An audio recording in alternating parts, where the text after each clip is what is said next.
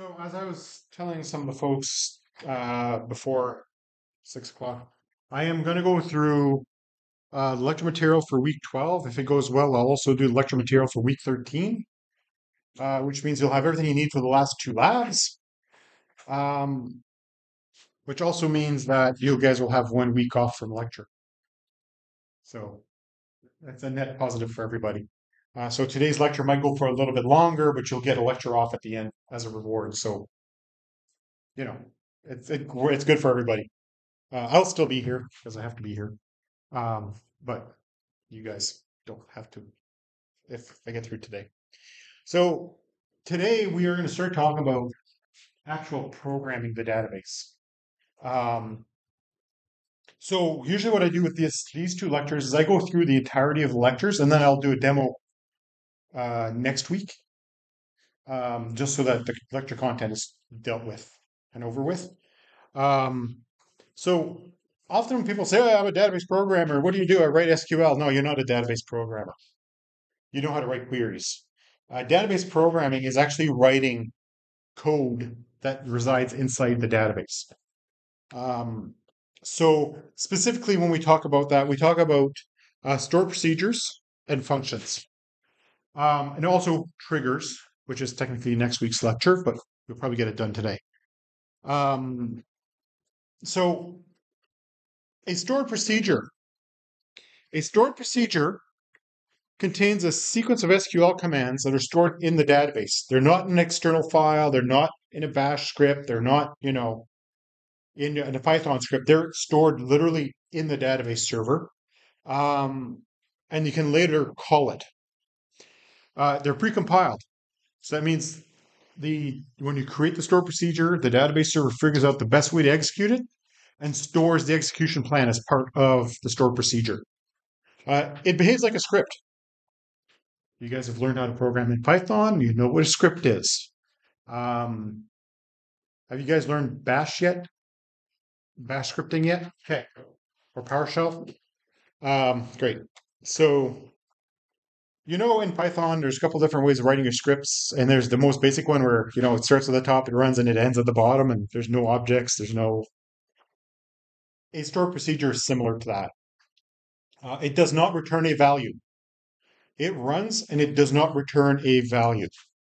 It can include pretty much every major SQL statement, like insert, update, delete. Basically, all the DML stuff is included in that. It has input and output parameters, which is different than returning values. Because, like a function in Python returns a value, right? It has parameters coming in, but it returns a value. And you can only ever return one value. It might return an array, but technically it's only returning one thing. It's returning an array. Stored procedures can actually output multiple values. So there's in and out parameters. It can call functions. It supports transactions. In other words, you can start a transaction inside of the stored procedure, do some stuff, and then commit the transaction. However, you cannot ever use a stored procedure in an SQL statement that's part of a join. And the syntax, I think I've got a better example in here than I'm not a big fan of how this was written originally. Stored procedures are declared using DDL. It's create procedure, you give it a name, series of parameters. You put in a begin statement that says this is the actual code. It does some code. There's an end. Each parameter specification has a option of in, out, or in, out. And then the parameter name and the type. I've actually got examples in the slides. In mode means if value passes into the procedure via that parameter. Out mode means it'll pass a value back out via that parameter. In out means it can come in and out. So we're going to use two tables here as an example, employees and departments. This is roughly what the data looks like. And we want to keep track of the total salaries of employees who are working for each department. So we're going to create a new table called department salaries. And I know we could do this as a view or as a join or as a regular query, but let's say you're a really large corporation with tens of thousands of employees. those queries could run for a bit. So you actually store the stuff in a table. So in this table, we have the department number and a total salary. The total salary defaults to 0. So we're going to write a procedure that updates the salaries.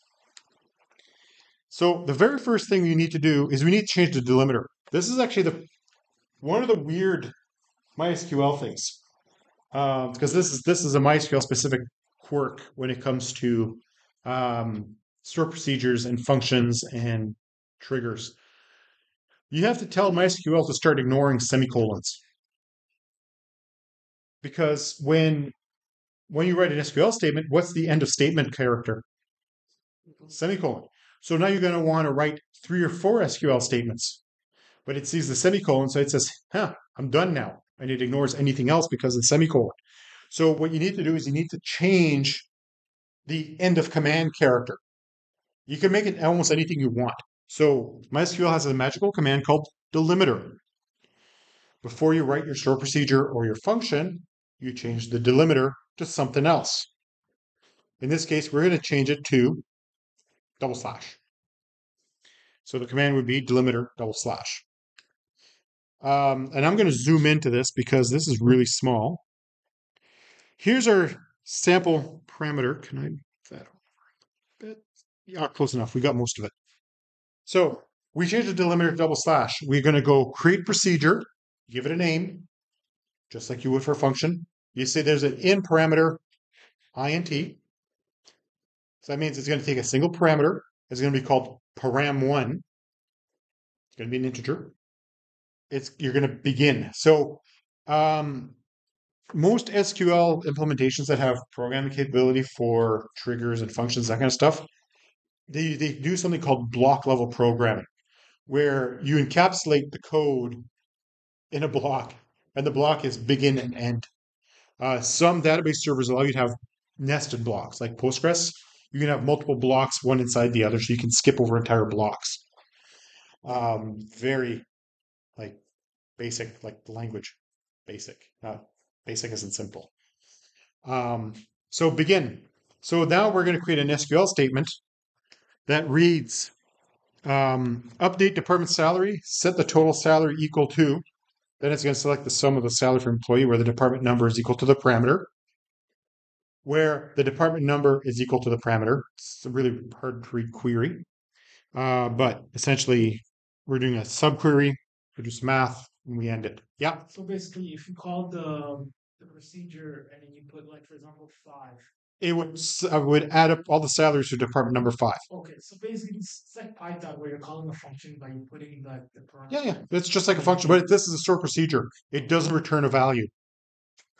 It runs and ends. So then the next thing you'll notice is that we have the end keyword here with the semicolon. You'll notice there's a semicolon here, there's a semicolon here, and then our /. So what it's saying is, until you see the /, just ignore the semicolons, because SQL needs to know those semicolons are there because that's separating the different commands. But the problem is that if I didn't replace the semicolon with something else, it would go create procedure, begin the update, it would hit that semicolon, and then try to create the procedure. And you'd be missing the end statement, therefore the code would be invalid. Which is why we have to say, hey, the end of command character is not semicolon until we're done.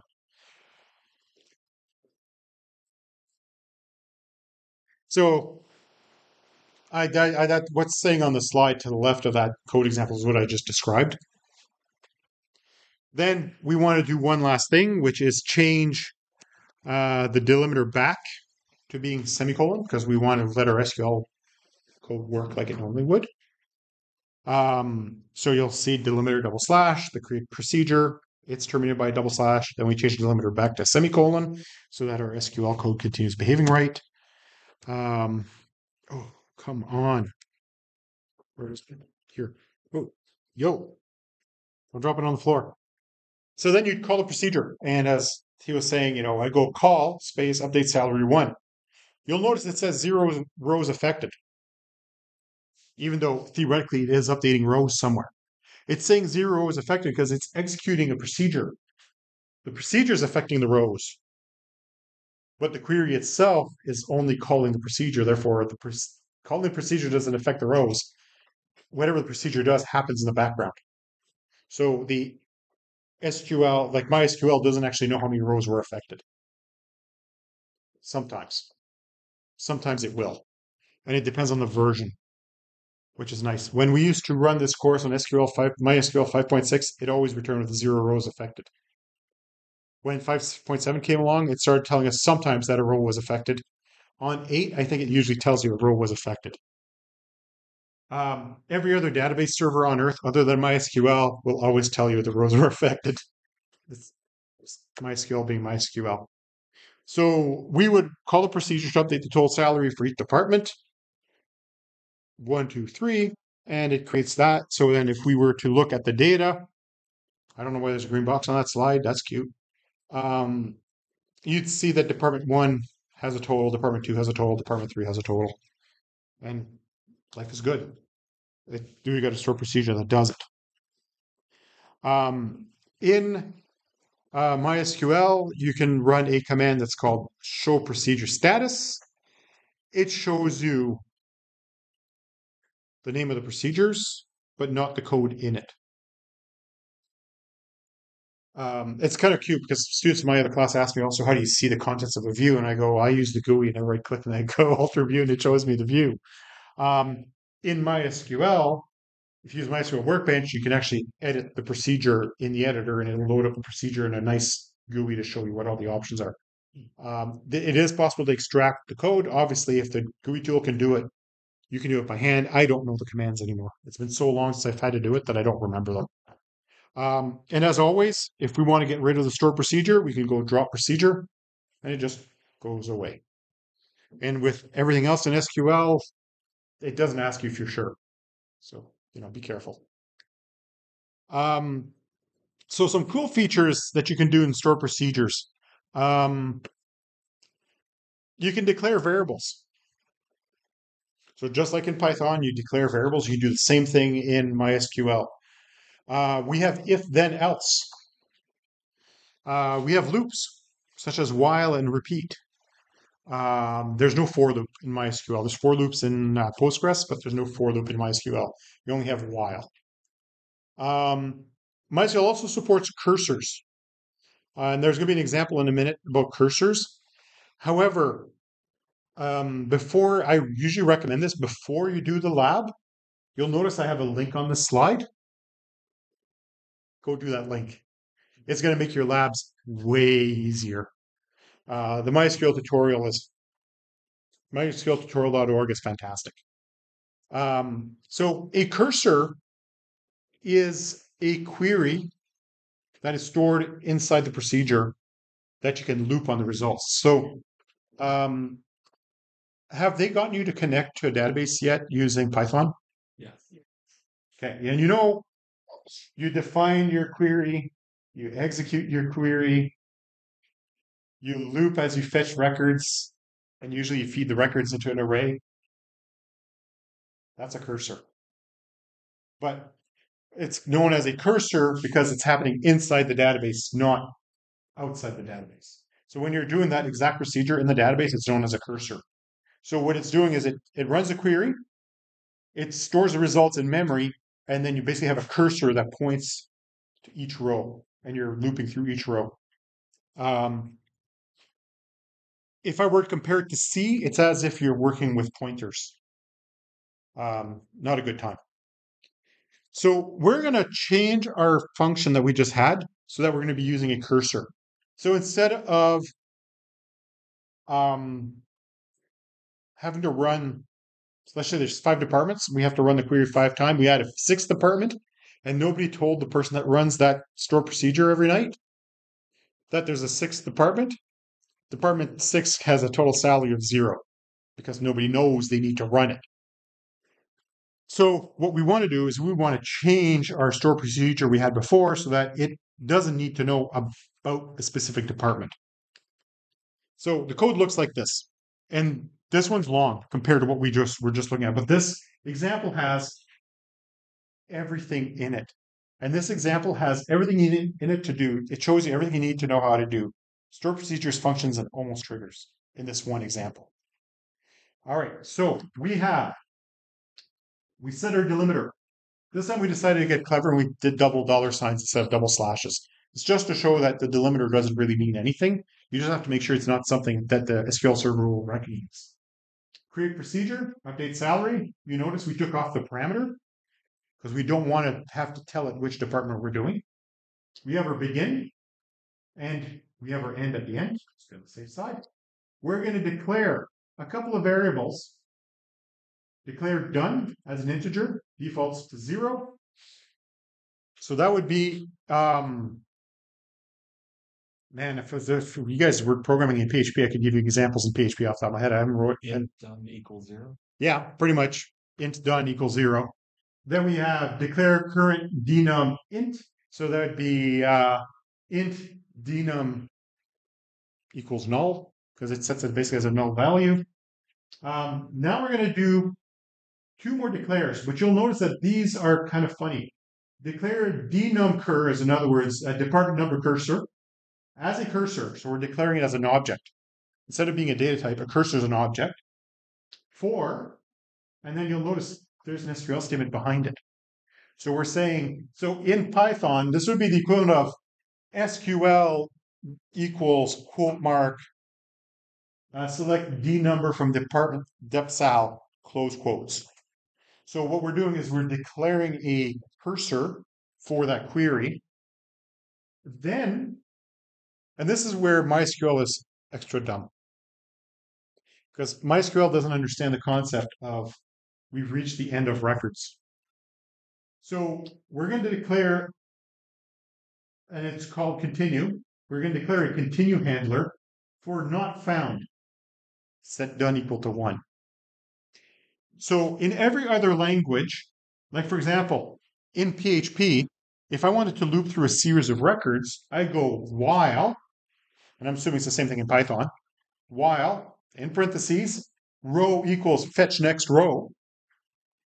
It'll loop until it stops fetching and then it returns a false, so the loop ends. MySQL's loop syntax doesn't understand that. It has no way to actually know you've reached end of rows. So what you do is you actually declare an error handler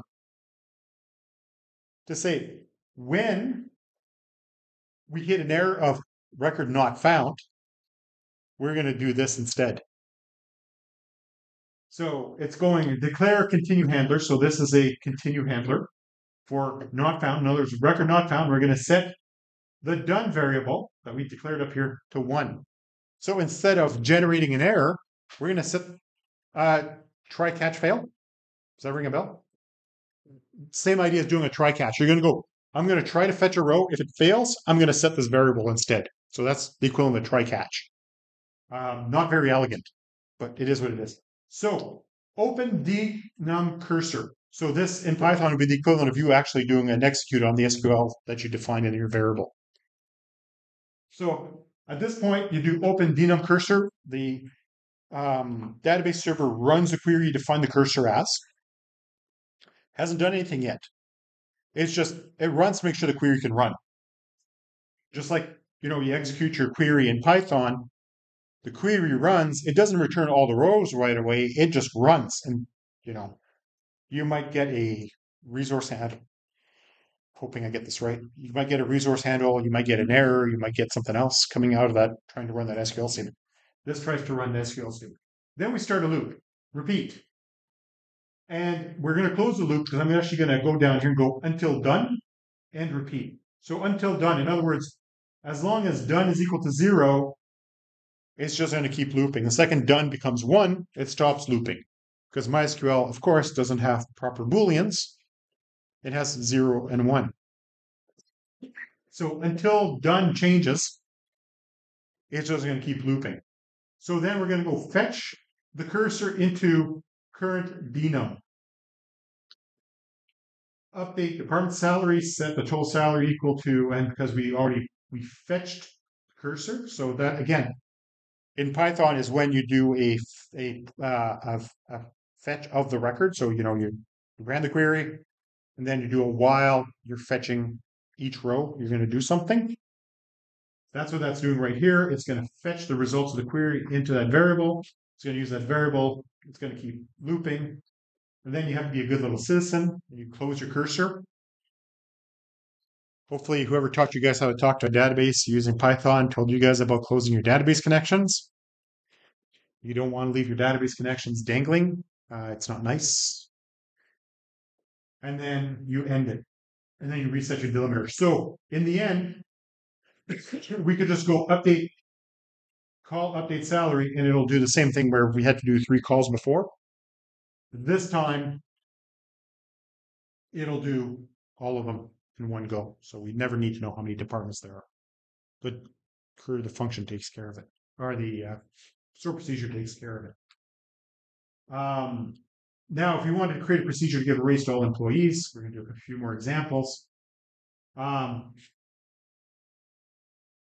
This is almost the exact same thing as the last one, so I'm not going to go through in details about declaring each of the variables.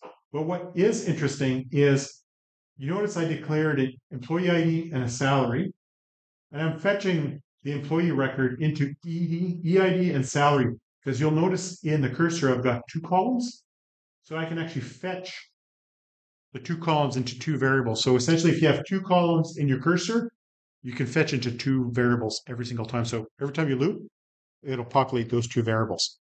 In other programming languages like Python or PHP, normally you retrieve the entire row. It comes to you as an array, and you're grabbing each of the pieces of the array.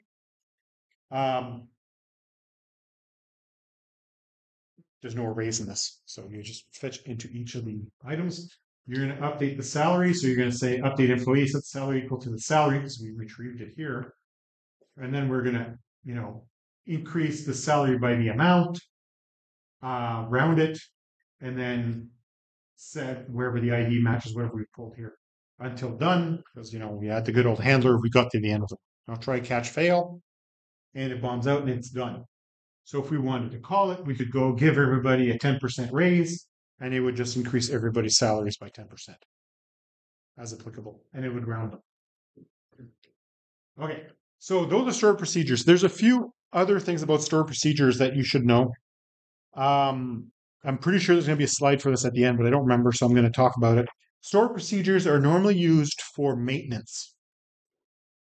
So nightly cleaning out log files, summarizing data, preparing materialized views, which MySQL does not have.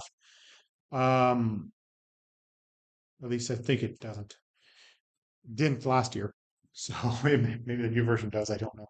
Updating your materialized views, updating inventory, that kind of stuff. Like it's usually stored procedures are for maintenance tasks. It's not something you do all the time, every day. It looks complex, but if you take the time to read through the code, you'll realize that even though the syntax is very different from Python, it's the exact same concepts. It's just the syntax is different. So if you're trying to figure out how to write a stored procedure or a function in that database, think about how you'd write it in Python. Well, obviously without any of the object orientation, if you guys did object orientation, and then you want to translate the same concepts into the database and then apply the technique the database wants you to use. All right, functions. So MySQL has a bunch of predefined functions. Concat, substring, cast, convert date time. There's all kinds, sum, min, max, those kinds of functions. Those are all functions. It has piles of functions built in. However, you can create your own functions. By creating our own functions, we can extend the capabilities of our database. The difference between a function and a stored procedure is that a function is compiled at runtime. So every single time you call it, the database server compiles it. So guys, you realize that Python can either be interpreted or compiled, right? Did they tell you the difference, that it can do both? So you can compile your Python application so it becomes a binary blob that's then executed. And if you precompile it, it doesn't need to keep compiling it every time you try to run it. It runs the precompiled one. That usually you'd see that as a PYC file. Or it can be interpreted where it reads it It literally reads the entire script every time you run it, figures out if it can run it. So a store procedure is like a compiled program and executable. A function is like a script that gets interpreted every single time you call it. Functions have a return type and they can only ever return one value, which with the store procedure, you can have in and out parameters. That means you can have multiple values coming out. A function can have many parameters coming in, but only ever one thing coming out. So it's just like a function in Python. They only support select statements, has input parameters. Um, Theoretically, you can't use them with transactions. In other database servers, yes, you can. In MySQL, maybe in version 8. This slide probably hasn't been updated recently. You can use them in join clauses. That's not a problem. Common functions I've seen people create is a function to create a unique key for a person. So when you store database records for people, often you want to salt their records. Like if you're encrypting any of the data, you want to salt it.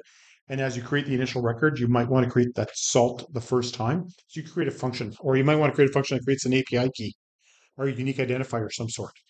Those are some of the functions I've seen done.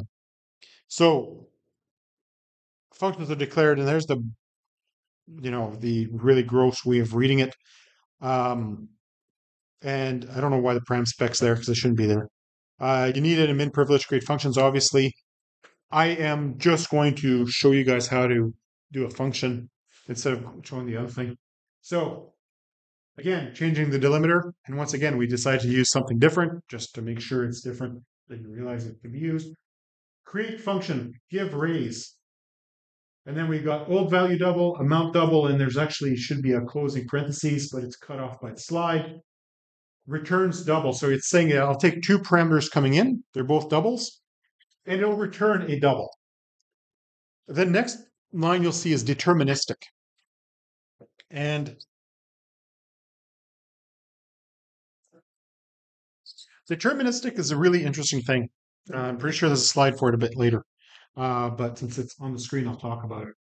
Deterministic means if you feed the same arguments twice in a row, it doesn't execute the second one. It returns whatever the one before it did. It caches the results. So you have deterministic and non-deterministic. So when it's deterministic, it means that, let's say I feed in value 1, amount 2, and it returns whatever it happens to be. And then a second later, somebody asks for amount 1 and then value 2.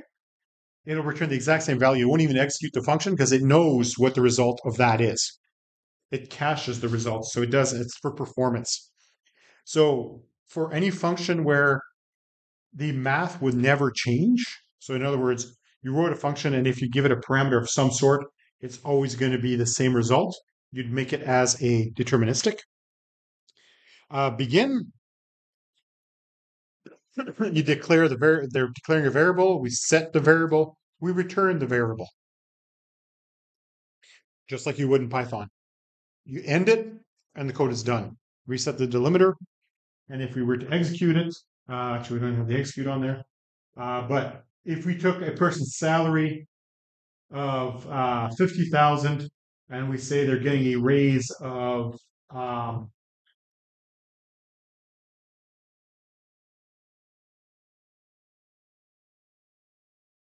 I don't know, 10%. So what it'll do is it'll go old value times 1.1, right? So 1 plus 1.0. It would return 10% would give us $50,500. That's how you define a function. There's really not much more to it than that. It's just like a function in Python. So, concept's the same, syntax is different. So there's the deterministic keyword, which I said there was a slide for this. Deterministic, it's used when the function always returns the same result with the same input. For example, 2 plus 2 will always be equal to 4.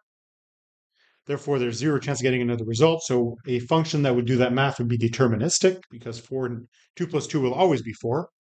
Non-deterministic is used when the output might be different. So for example, I'm trying to create a function that randomly generates a key or a salt. And even though I feed it one parameter, what comes out every time might be different. Therefore, it's non-deterministic.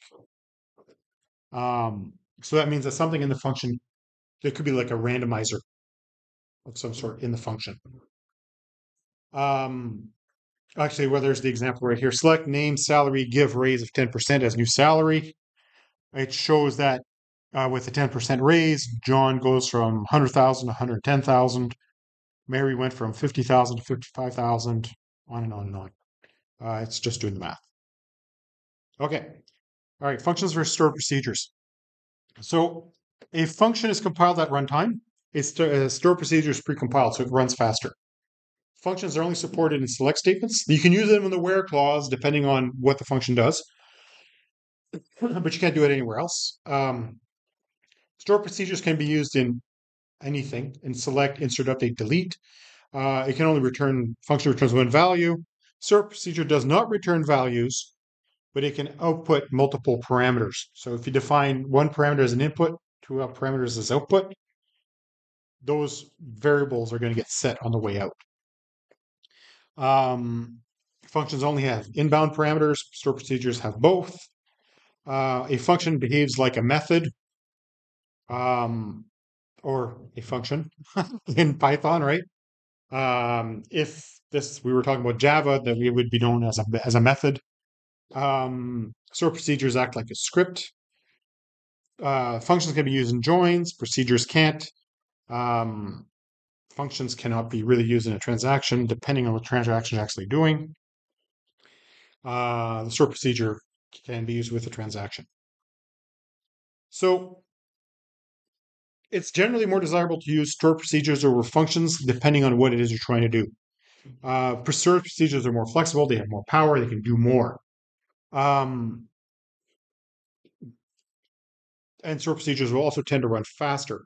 However, if it's a simple task like calculating 10%, then a function might be more suitable. It just depends. You pick the right tool for the right job.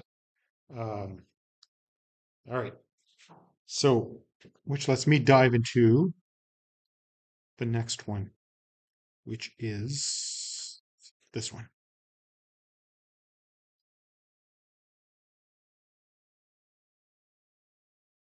Okay.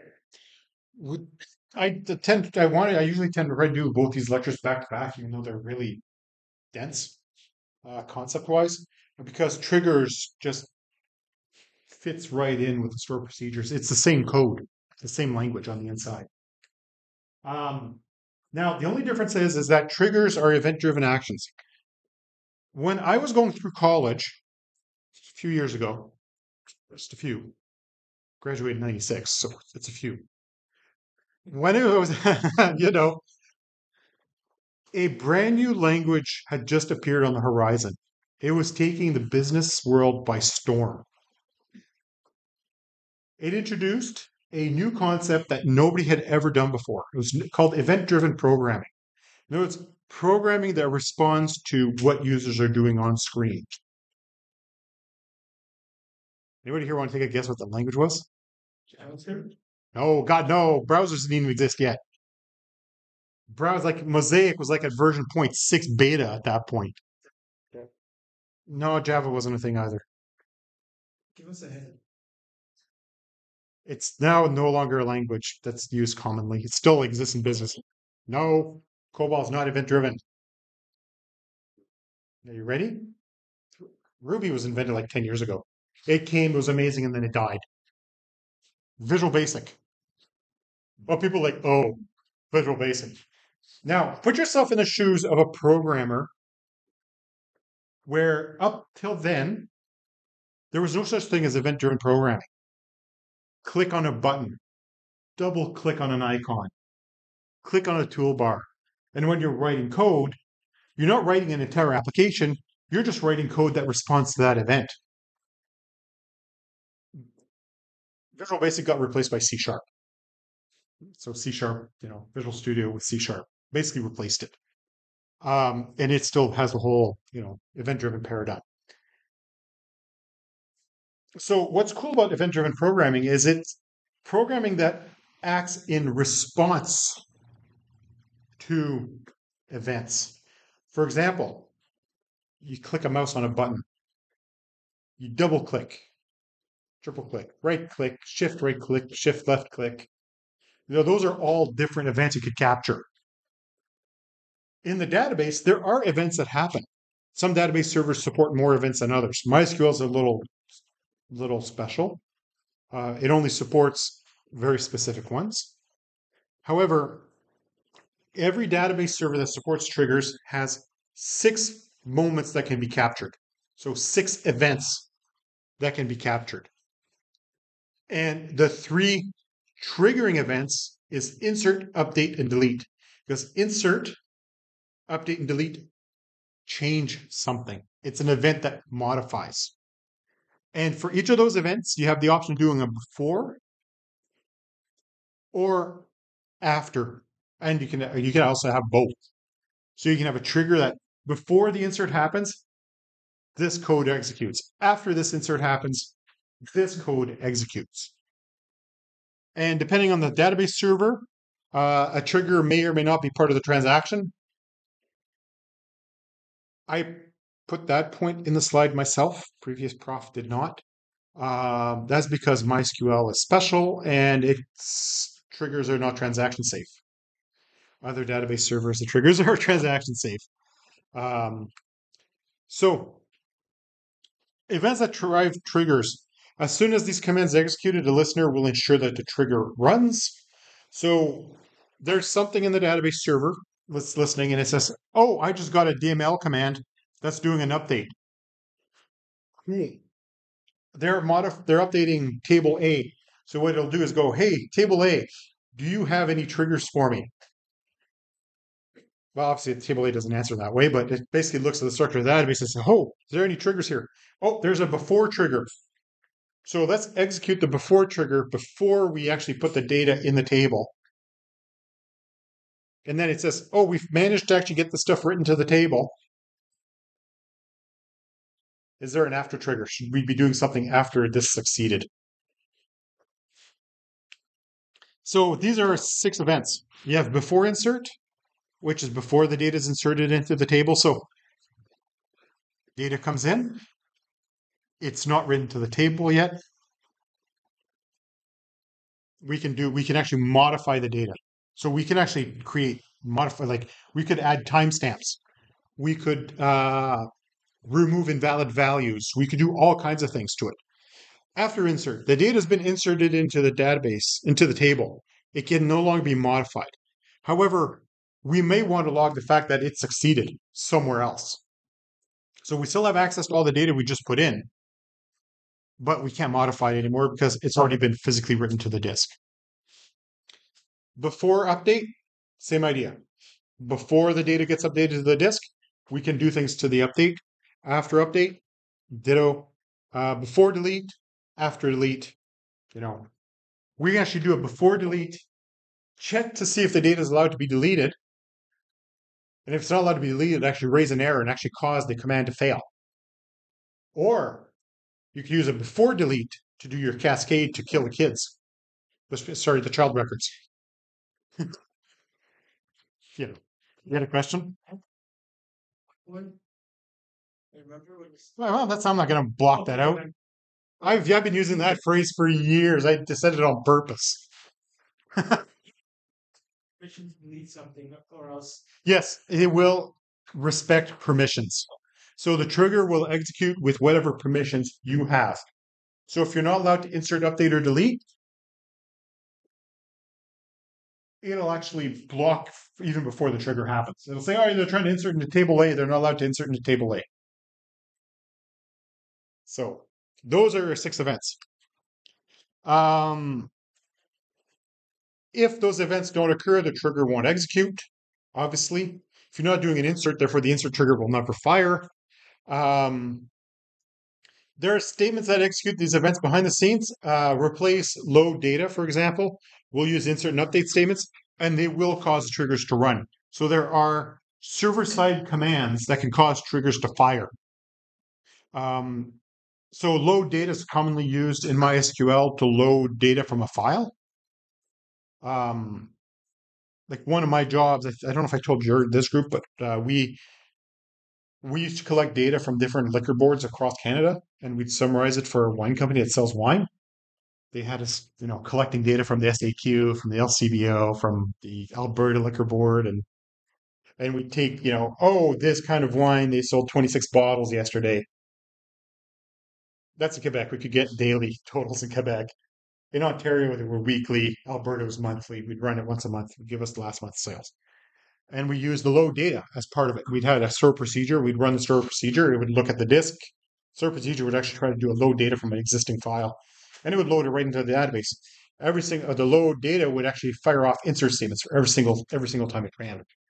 So you have to be aware that there might be commands that it's not your users running that could cause the triggers to fire off. So you have to be aware if if you're using replace or load data or some of the other commands that might do this kind of stuff, that it might fire off the triggers. So when I got a chart, oh yeah, it's going to be really hard to read on the screen. Actually, it's not too bad in this room. So there's a few things that happen, series of events, and I'll show you guys that on a chart in a second. With every single trigger execute, there's two data structures that get created, new and old. So new contains any new values being pushed into the database. So if you're doing an insert or an update, you're obviously putting in new data. So there's an object in memory called new. It looks like a table. You know how you can go select airports.name from airports, and it knows to grab the name from the airport? If you're using it in a trigger, you can go new.name, and it would give you the new value being put into the name field. Old is what was there before. So if you're doing an update or a delete, it's going to retrieve whatever's being affected for that row into memory. So then you can actually go, if new name not equal to old name, then do this. So you can actually compare the old values and the new values as part of the function. And I've got a whole story about this one that I experienced years ago. And it'll make a bit of sense when I go through it with you guys. So here's the entire flow of a transaction. An insert, update, or delete. So if you got the slides, it's probably easier to read on your own little screen than it is on that big screen. It's in the. I wonder if I can zoom in a little bit, try to make it a little more readable. Yeah, okay, good. SQL command is received. So at this point, some sort of SQL statement was sent to the SQL server, MySQL. MySQL interpreter reads it, goes, hey, I got a command. Yay for me. Is it a manipulation command?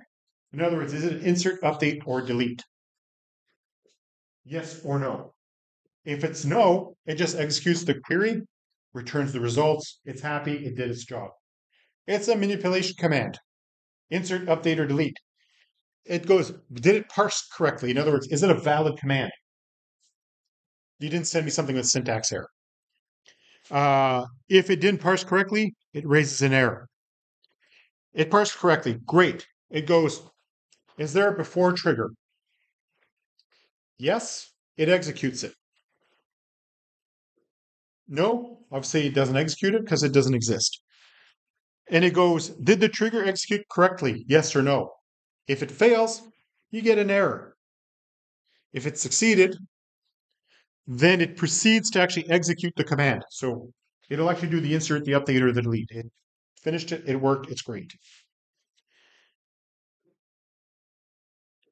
So did the insert, update, delete succeed? Yes or no? If it doesn't, goes to the red box. If it worked, it goes to this. Is there an after trigger? Is there something I should do after this succeeded? Yes or no? If it exists, it'll try to execute it. And again, did it execute correctly? If it fails, it raises an error. And this is where MySQL has a big gotcha. I'm going to explain that one in a moment. Then it outputs the results, returns the results to the client, and life is good. Now, this is where MySQL has one very big difference to every other database server that I've worked with. Command comes in. It parsed. It runs the before trigger. Then executes the trigger. Trigger shits the bed. Great. It bombs out. Fantastic. Every database server does that. It parsed okay. Trigger happens. It executes. It succeeds. Inserts the row. That succeeds. After trigger fires. Does it run? Did it succeed? Yes or no? This right here is where MySQL is different. Even if the after trigger fails, if the insert statement worked, the data is still in the database. You will get an error that something failed, even though the insert worked. You can see how that could cause some problems, right? You're literally, it's the database server saying, bruh, this did not work. And it doesn't say, hey, by the way, I still did the job you asked me to do. It just, as far as I'm concerned, it didn't work. Triggers in MySQL are not transaction safe. In other words, if you do this in Postgres, in Oracle or Microsoft SQL Server, if the after trigger fails, the whole thing rolls back, which is why we talk about triggers after transactions. If any of this, literally before anything from between here and here fails, every other database server will roll back and say, something went horribly wrong. Sorry, I can't do that for you. MySQL goes, oh, that worked. Oh, good. I was able to write it in the database. Oh, good. This is permanent. Oh, this didn't work. It's okay. It crashed, but it's in the database. And it doesn't tell you that it's there. So then you try to execute it a second time because in every other database server, that's how you write the code, right? You'd go, okay, let's try put an error handler. Maybe we need to fix a variable or something, and let's try firing it off second time. Or error message comes back from the database server. You raise an error message in the client. The customer goes, save again. Guess what happens that time? It writes it again and it crashes again. Suddenly the customer's creating duplicate records all the time for crap. That doesn't show at all. That pisses me off, eh? It's MySQL is really bad for that. MySQL has triggers. It doesn't handle them gracefully. So the only catch is if you have an after trigger, you can't, and if there's potential for the after trigger to fail, you can't trust that the whole thing works. So then you actually if you get an error from an insert, you have to actually check to see if it actually worked or not. So you have to write extra code to handle it in MySQL. Now, advantages of triggers. They can be used to catch errors, obviously. The before insert, before update, before delete. You can actually get it to do some logic checks in the database to make sure that things that are supposed to happen are actually going to happen. You can use it as a method to schedule tasks. In one of our databases at work, I was really lazy. And I can't believe I'm going to admit I did it this way. So every time somebody logs into this application, we create a login log, right? We do an entry saying that this person logged in from this IP address at this time. Pretty standard fare. But I needed to schedule a job. The first time an employee logs in every day, I created an after insert trigger for that table. And the logic literally says, okay, now I'm going to run these 3 tasks and update this one row to say it's run today. Done. I didn't need to schedule any jobs. The database takes care of it because after the first person logs in of the day, I fire off some code using a trigger. It's elegant, yet very lazy and terrible because there's only 2 of us that know where this code actually lives. It's not in the application anywhere. It's like stuff happens and they don't know why it's happening, but it's in the database. It's cool. So another big advantage of triggers is the ability to keep records of changes to a table. So, for example, let's just say you have someone who compromises your database server and they start running insert and update commands. And that's because they're running actual SQL commands through, some command prompt. It's bypassing the application security, the application's logging tools. If you have triggers that keep track of the fact that the records are changing, that's something the person that's running those commands probably isn't aware of. Therefore, at least you're able to keep track of an audit of that stuff change and what it used to be and what it became. You can also use it to do integrity checks. You're going to do a before delete, and you delete the child records. And then again, this is another case where MySQL is weird. So you have, parent table, some child records. You want to delete the parent record, and you don't have it set up to cascade. You could go use the trigger to delete the child records and then delete the parent record. The problem with this is the trigger fires off, deletes the child records, it fails to delete the parent record. Suddenly, the parent has no kids and the parent's still alive. You didn't manage to kill the family. I use these examples because people really, you remember these examples. So the catch with that is it's good for doing that. And actually, back in the day, that's literally how you did parent-child relationship cleanup in MySQL. Before we actually had proper foreign keys, there was a time where MySQL didn't even do foreign keys properly. That's literally how you did on Cascade. You'd write a trigger. Because we had triggers before you had proper foreign keys. Explain that one to me. And it would cascade. You could use the triggers to cascade and delete the child records. Would I do that really in the real world? No, but you can. Disadvantages of triggers. Of course, for all good things, nobody gets to eat for free. There is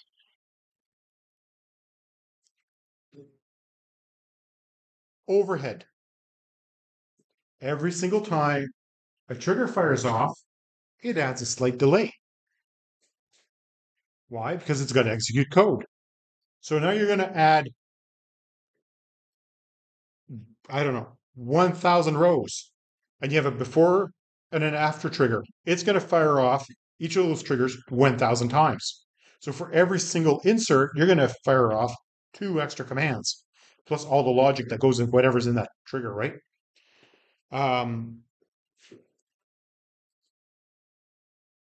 And the other issue is that it's invoked from actions on the client side and might not provide all the information regarding the server side. So it's opaque, as in the application that's talking to the database doesn't know that something actually happened. It's blind.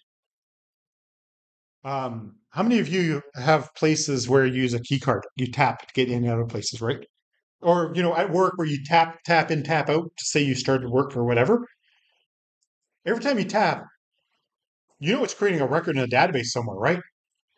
You might actually not, but as a person, you go, beep, oh, good, the door open, I can go in. You're not thinking every single time you tap that the fact that they're logging, you're walking in, you're walking out of that space. But that's the same idea, right? The server is doing stuff, but you're not aware of what it's doing. Same idea. That's a disadvantage of a trigger. Yeah, I only got 9 slides for triggers. So there is a little more to triggers than just that. At least is that the last one? No, it's just my clicker's dead again. Great. Okay. So triggers have limitations. You cannot create triggers on show, load, backup, restore, flush, return. They can't be used in transactions or statements that have commits and rollbacks. And it has a lock table. If you do a lock table, it will actually cause the trigger to crash because it can't do what it's supposed to do. However, you will notice there's a big green, whatever the heck that is on the site, says this only applies to MySQL. Other database servers have way more functionality on their triggers. For example, Postgres, you could create a trigger on a select statement and run something called instead of. You go select star from customers. It looks like there's a select statement trigger, and it goes, instead of doing that, I want you to do this instead. And you can actually get it to write it can actually override the SQL statement.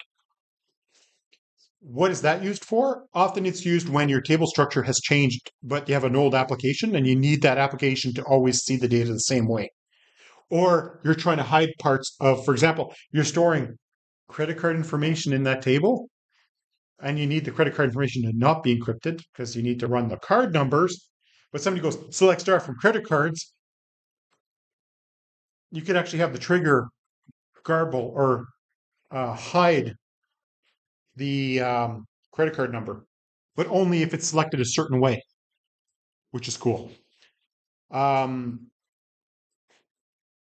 Oracle, Microsoft SQL Server, DB2, and I think Postgres, I'm not sure. Actually, you can create table. You can actually have triggers on create, alter, and drop. So you can have a before create, an after create, and actually log the fact that tables were created or dropped. It's kind of cool. Some nifty features there. All right, so syntax time. It's create trigger name. You say the timing and the event. There's going to be an example in a second. On the table, there's a line there called for on each row. And when I bring up the example, I will explain what that does. Trigger names must be unique for each table. So you could use the same trigger name on multiple tables. I usually don't recommend you use the same trigger name on multiple tables. You should probably try to make that trigger name unique to each table. That way it makes it easier to keep track of what the trigger does. Here's a sample. And this sample actually leads into my story. So delimiter double dollar sign. So that's something you saw earlier today. Create trigger, product serial number log.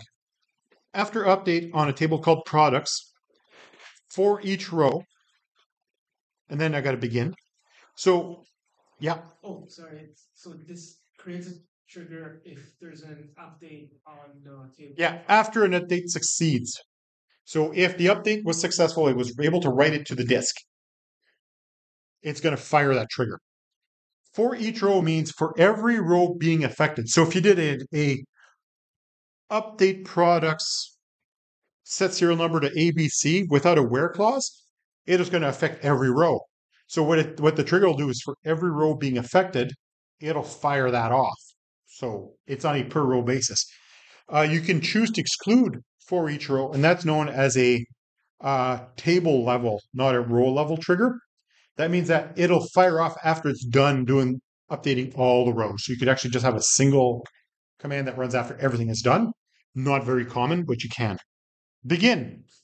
And here you get to see a bit of other kind of syntax that you hadn't seen yet. If old serial number is not equal to the new serial number, then.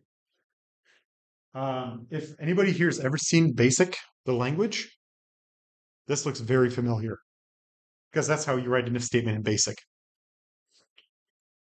Then insert into the log, you'll notice old ID, old name, old serial number, now, and the kind of entry, and if, and the function. So what it's doing here is it's looking at the original serial number log that was in the table before the update fired, and what the new value being passed in is. If the serial number changed, then it adds a log entry. Maybe we don't care about any other fields other than the serial number. Therefore, we don't want to insert a log for necessarily every time something changes on the product. We just want to worry about when the serial number changes. And this is a very close example to a trigger I wrote at work. I mean, we're talking like, it's fine, it was written for Postgres, so the syntax is slightly different. But this trigger is like 90% the same. So years ago, we launched an online registration system where a person could load up a web page and register their software. And this was written in the age where bad people existed on the internet, but they weren't really a big thing. Like not like now where, you put up a page that's not secure, you're going to get compromised in like 10 minutes. So at one point, I get a call and saying, "Hey, Dan, we noticed that serial numbers are changing in the database." I'm like, "Really?" Yeah, and they're invalid values, but these values are being fed from the application. So how are they changing to something that would never be seen in the application? I'm like, I have no idea. Let me go investigate. I look and true enough, serial numbers are changing and they're changing sequentially. Product one, serial number changed. Product two, serial number changes. Product three, I'm like, somebody's got a bot that's hitting our site. So I identified that they were coming from the Netherlands, and then we banned the Netherlands completely as a country that day, temporarily, for about 2 months. We didn't have a lot of customers in the Netherlands, so it was a moot point at that point. So we just banned the Netherlands so that we could stop it. Um, and then I wrote a trigger that would log every single time a serial number would change to whatever was there before, so that if we got compromised again, I could go look at what the serial number was and restore the data. So this cat and mouse game lasted years. He'd find a way in, I'd close the hole. 2 weeks later, he's back at it again. I'd close the hole. It got to the point where registration system was rock solid. Like he just gave up. What he was doing is because our software is controlled with license files that are encrypted, he was feeding known values into the database, and then the website would feed a license file back.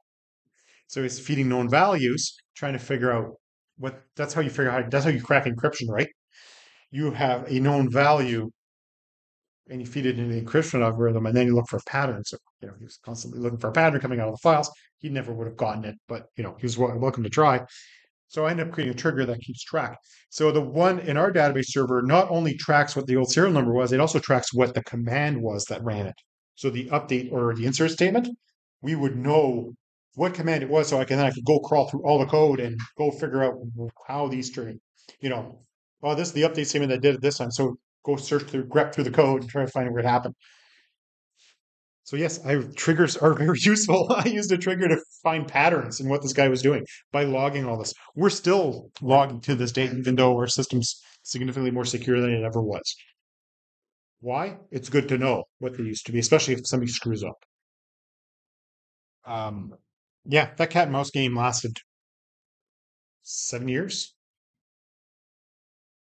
Yeah, 7 years until he gave up. Our guess was that he was being paid by some company to crack our license files. In the end, they actually decompiled their application instead. That was easier than figuring out how to decrypt their license files. That's okay. That's just the cat and mouse game with crackers, right?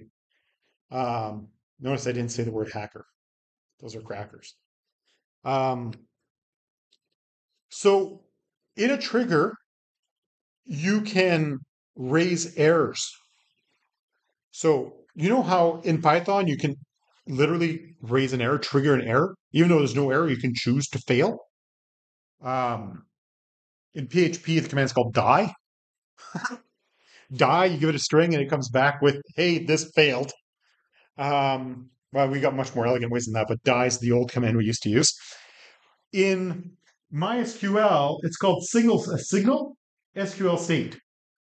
45,000 means it's an error. It's an actual hard failure, not a warning. You can give it a different number, and it will give you different error levels. You can check the documentation for all of those.